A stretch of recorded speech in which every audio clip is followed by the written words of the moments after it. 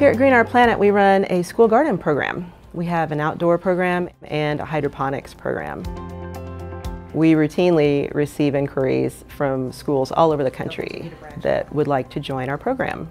Last fall, we received an email that was really unusual.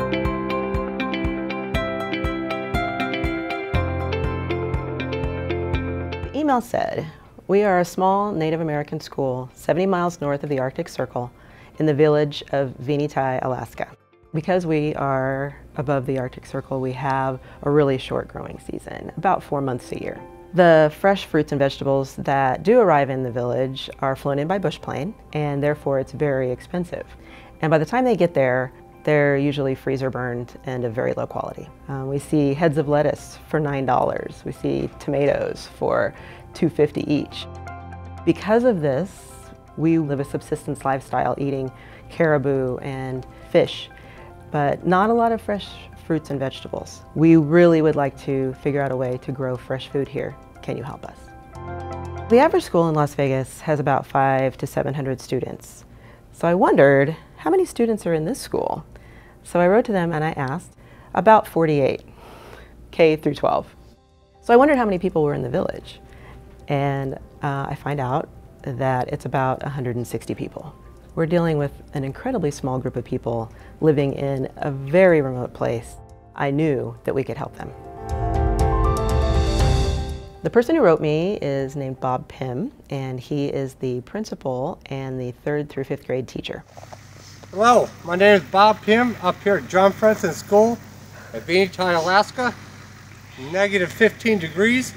And it's snowing. So I knew that we could help them, but I didn't quite know how we were going to get everything to them. We've never shipped anything 70 miles north of the Arctic Circle before. I did know, of course, that everything had to be flown in by bush plane, but I didn't know how to get things to the bush plane. I started talking with Bob and with others, and we came up with a plan. Turns out, the hydroponics unit gets flown to Tacoma, Washington. It would go onto a ship and be sailed up to Anchorage. Then it gets on the bush plane and gets flown to Venetie. That whole process took about 4 weeks. So during those 4 weeks, I'm waiting, I'm anticipating, hoping that everything gets to Venetie okay.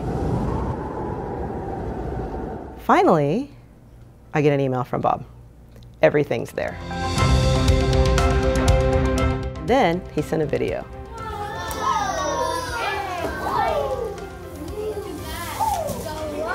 As Bob was unpacking those boxes and showing them everything that had arrived, they were so excited. Some of the PVC pipe that we saw on the video.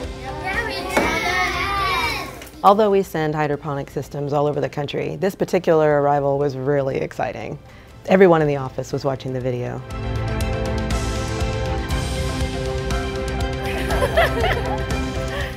We are going to have the students start growing some vegetables through the kits that we received, and also help with a lot of math and science with the hydroponics.